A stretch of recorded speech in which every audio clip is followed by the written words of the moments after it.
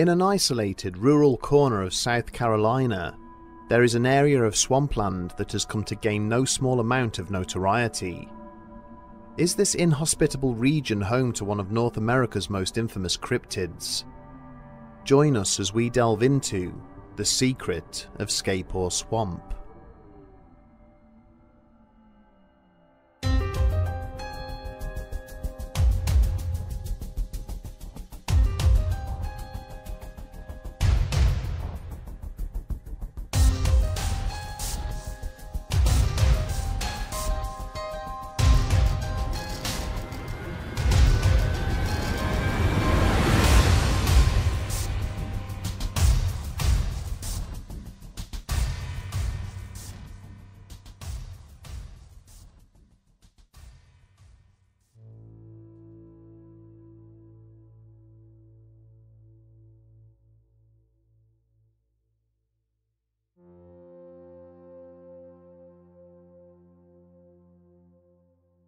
On a cold midweek morning in February of 2008, Bob Rawson whispered goodbye to his sleeping wife, Dixie, before slipping out of his front door to go to work.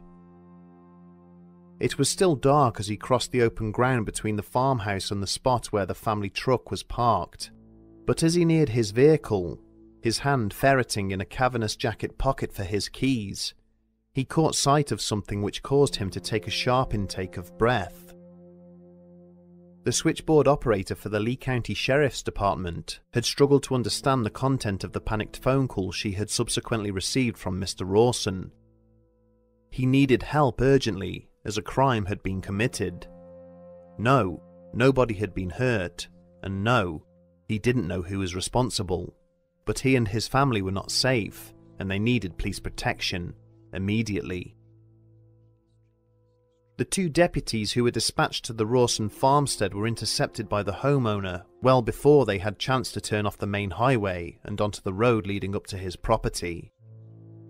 Torches in hand, they had followed closely behind as he had half run to where his truck was situated, gesticulating in an animated fashion at the front of the parked vehicle. In the dim torchlight, they could see that extensive damage had been caused to the vehicle's exterior. But it was only when they looked more closely that they realised why Rawson was so agitated. Parts of the front wheel arches on both sides of the truck had been twisted and bent outwards, so they now jutted out at right angles from the main chassis. The surface of these damaged strips of metal was scratched and covered with indentations, almost as if they had been chewed upon. Damage of a similar nature was to be found on the vehicle's front grille, where in places the metal had been pierced right through, as if bitten by a wild animal of some kind.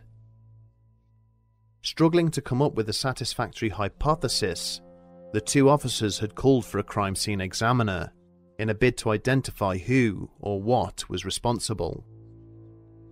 Samples taken from the damaged metalwork were sent off for analysis, and a week later, it was confirmed that canine DNA had been recovered from the swabs. But when detectives reattended to share this information, Rawson had merely shaken his head in disbelief. Without speaking a word, he had led the officers across his property to a field in which the bodies of a number of dead animals lay. In addition to the remains of several domesticated cats, there were a number of dead cow carcasses and a corpse of a recently departed coyote. In calm and clear terms, Mr. Rawson explained that the DNA the analysts had found most likely belonged to the coyote, but it had come from the mouth of whatever had killed and eaten the animal before subsequently attacking his truck. The Rawson farm was being stalked by an unseen attacker, one which resided in the neighbouring swamp and had been haunting the area for over 20 years. The cities of Sumter and Bishopsville are as indistinct as any other found dotted around the rural reaches of South Carolina. Indeed, were it not for the region of dense swampland which separates them, these two communities may well have remained in quiet anonymity, with no reason whatsoever to invite the attention of the national press. But even from the day that this inhospitable patch of land was first named, it has flirted with notoriety. What most local historians agree upon is that Scape or Swamp earned its title from the phrase escaped whore swamp, in reference to a long-past incident involving a local female of ill repute. It is here, though, that the disagreements begin, as it appears that the region possesses more than its fair share of stories involving ladies of the night. One tale has the woman in question being driven out of a nearby town by the angry wives of her clients. Another, more colourful version is believed to have occurred during the Revolutionary War, when a group of local militiamen surprised an encampment of British soldiers who were entertaining some of the local prostitutes. Having captured their opponents, the revolutionaries then drove the women away and deeper into the marshland. But the incident which would truly propel Scape or Swamp into the national consciousness would occur many years later, in the early hours of the 29th of June, 1988. At approximately 2 o'clock that morning, a local youth by the name of Christopher Davis was driving home from his shift at a nearby diner when his car sustained a flat tyre. Davis coasted the vehicle to a spot just off the main road and immediately set about changing the tyre in question. The highway had been quiet, with no other vehicles passing by. He had just deposited the damaged tyre in the boot of his car and was wiping the dirt from his hands when there was a rustling sound in the bushes behind him. When he turned around to look, there was nobody there, but as he closed the boot lid of his car, he heard the rustling sound again. Attempting to stifle a growing feeling of apprehension, Davis slowly walked back to the passenger side door and retrieved a torch from the glove box. Switching it on, he directed the beam into the bushes where the noise had emanated from, but there was nothing to be seen. As he took a step backwards away from the foliage, lowering the torch so that the light was now pointing towards the ground, a huge dark shape suddenly emerged from the brush. Davis instinctively raised the torch again to illuminate the figure, before immediately dropping it to the ground and crying out in terror. Bolting over to the driver's side door, the terrified teen frantically fumbled for the door handle, his mind utterly traumatized by what he had just seen. The creature that had been advancing towards him was between 6 and 7 feet tall, dark green in colour, with water glistening and dripping from the scales that covered its naked body. He leapt into the driver's seat and immediately gunned the ignition, only for the car to be rocked from side to side by a violent impact. With a sickening feeling, Davis glanced in his mirror to see a ghoulish face leering back at him through the car's rear window. A pair of menacing red eyes regarded him, which almost seemed to glow when the moonlight caught them, whilst a mouth full of misshapen teeth opened and closed beneath them. The teen let out another cry, flooring the pedal and sending the car hurtling back up onto the highway. Over the roar of the engine, he heard several loud bangs, and then a scrabbling noise on the roof of the car directly above him, before another heavy impact shook the vehicle. Panicking, he slammed down hard on the brakes, and watched in disbelief as a huge shape was immediately thrown onto the road in front of him. In the intense beams of the car headlights, he could see that the creature was broad and muscular, with 3 taloned claws at the end of each of its hands. For a moment, it lay motionless, before its head suddenly snapped to the side, staring back at him. In a heartbeat, Davis again floored the accelerator, the car shooting off down the highway and leaving the creature lying where it fell. Several days later, when the teenager learned that the local sheriff's office was investigating a report in Browntown of a parked car having been attacked by a mysterious creature, he called the police. Deputies attended his home address, photographing the deep scratch marks on the boot and roof of his vehicle, as well as a missing wing mirror, before asking him to take them back to the scene of the encounter. Davis showed the officers the tyre marks which demonstrated where he had braked hard to dislodge the creature from his roof, before leading them onto the bushes from where it had first emerged. strange tracks were discovered in the thick mud just inside the tree line, and so plaster casts were taken and sent off to the South Carolina Marine Resources Department for analysis. A few days later, Sheriff Liston Truesdale received a phone call from a Dr. Evans, informing him that the casts had been of a large foot with 3 clawed toes, and that they did not match anything that the department kept on file. As the weeks progressed, there would be further overnight attacks on vehicles, with deep gouges and bite marks found by their owners the following morning. These incidents, as well as further sightings of a large lizard-like creature, would intensify during the following month, all centered on a 5-mile patch of swampland on the outskirts of Bishopsville. Then, on August the 5th, an off-duty airman reported that he had shot and wounded a creature that had attacked him on Highway 15. Since then, there have only been sporadic sightings of the Scape or lizard man, but these have stubbornly persisted up until the present day.